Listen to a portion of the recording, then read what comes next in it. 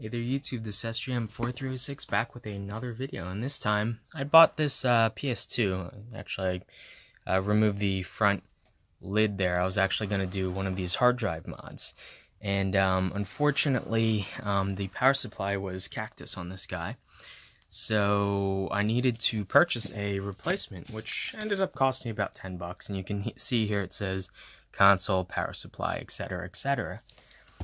And anyway, yeah, so about 10 bucks later and a couple weeks for that to ship via the snail mail, I got the replacement power supply. Just to test this unit, what I actually did was I desoldered the connectors from the old power supply, and I soldered this thick gauge wire to it because it's 12 volts, but it's pretty high current. So I actually tested this using the power supply from my 3D printer, and the PS2 itself works perfectly. So it's in pretty good nick. The only real issue was the internal supply was cactus. So anyway, let's just get into this. I'm going to do a quick swap out. I'm going to remove this wire, put the old supply back, or the new supply in place of it, and give it a quick test. I have an internal IDE drive in here right now, and it came with this network adapter. So I'm going to see about loading that up with some games. But let's get the package open for this guy, all removed from its styrofoam coffin, and it looks like this is a aftermarket. Obviously, you're not really going to get replacement ones, brand new replacement OEM units, and hopefully this is the correct connector and everything. It looks similar.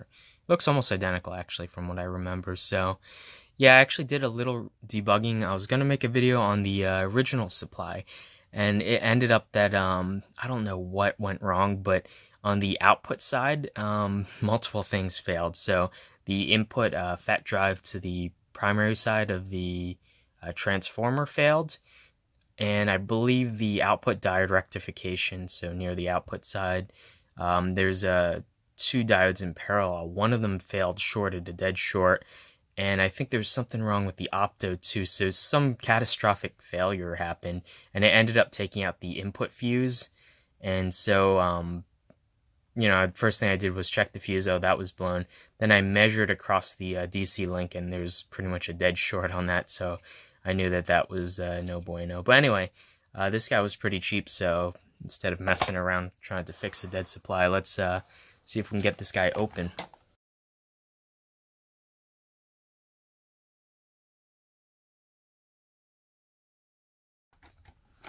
Yeah. Okay, so I made a bit of a rookie mistake. You actually don't need to take off the bottom. You just need to basically undo some of these side screws, and then you can get into the unit. So let me put this part back on so it'll be nice and safe. At least get it back in the shell.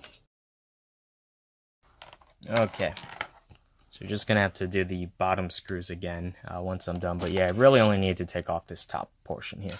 Be careful, the front power and you know, the eject buttons are still attached, so I'm just gonna shift this to the side so I don't have to undo that cable. Now you can see what I did exactly. I just removed this cable right here, and this was actually kind of slightly loose. That was a little disconcerting. So we can just remove that. Don't need this wire anymore. Not going to be using an external supply. Just going to inspect all the solder joints. I'm not too happy about those joints. I don't know what the heck is going on there. I'm just going to reflow them with my iron. And everything else looks okay. These joints are kind of a bit dull, so maybe they used lead-free or some other crap. So I'm just going to kind of hit this with the iron and make sure that there's no cold joints or anything. So give me a sec before I install this and then find out that there's a problem. Okay, I touched up the solder joints. They look okay now. So let's just remove a couple of screws that are needed to mount this guy on, which luckily I saved. Ah, crap.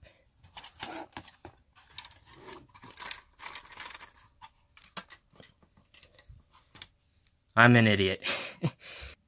Okay, holy crap, that was really annoying. Okay, note to self and note to everyone. When you're taking out this screw in the back corner, there's a gaping hole where the fan kind of is and whatnot around that area. If you drop the screw down there, it's going to roll around and like under the main PCB, and it's going to be impossible to get without taking apart like everything. So I just did that just to get this damn screw back. Okay. So anyway, let's just put this PCB on. And it should just kind of fit. There we go. Oh my goodness, that was like one of the most annoying things in the world.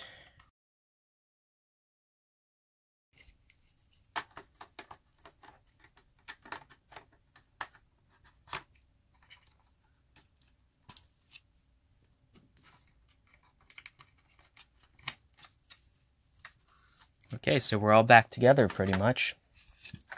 Just a matter of screwing everything kind of back together again, making sure that the ribbon does not interfere with it shutting. To fit it over the controller ports first, though. Oh, actually, and yeah, there we go.